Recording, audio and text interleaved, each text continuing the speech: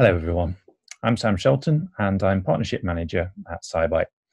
I'd like to thank ChemAxon for giving us this opportunity to speak more about what we're doing with ChemAxon in streamlining the biological and chemical knowledge extraction from unstructured and semi-structured data. So just to give you an introduction to SciBite, we are a semantic software company based in Cambridge in the UK. We also have offices now in Boston in the US and in Tokyo in Japan. We primarily work with big pharma companies, and we offer our solutions both directly to customers, but also the API first approach that we've taken to the software development has really given us a rich network of partners who use our technology and integrate it into their own solutions, such as our integration with ChemAxon. We're a multi-award winning company.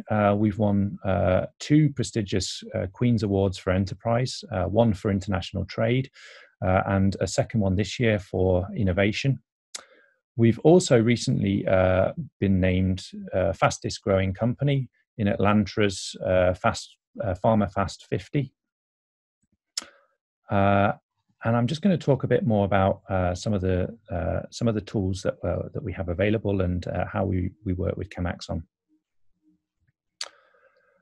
So, what is it that we're addressing? What is the problem that we're trying to address with our solutions at SciBite?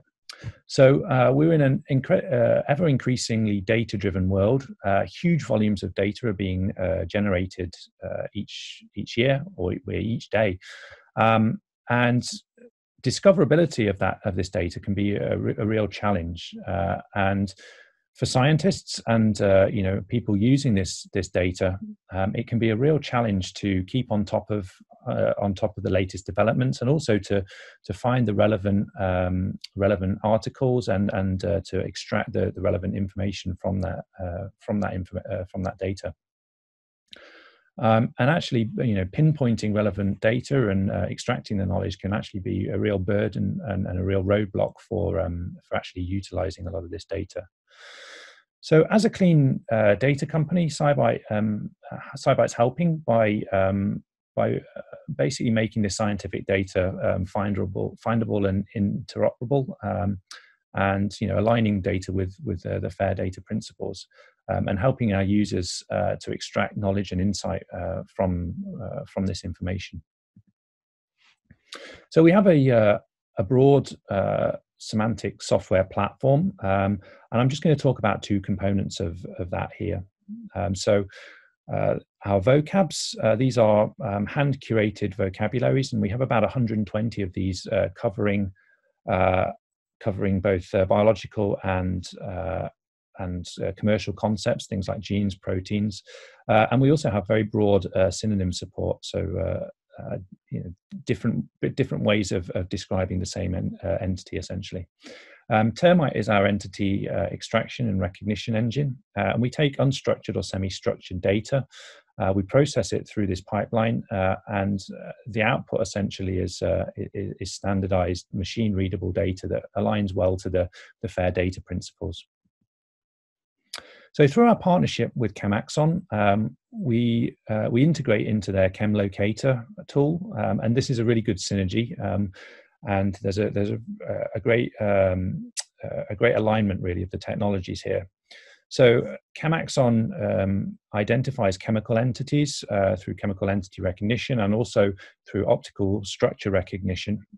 And SciBite, through Termite and through our vocabularies, we can identify life sciences and biological entities, so things like genes, proteins, indications. And the result is that the articles and the data can be then semantically searched.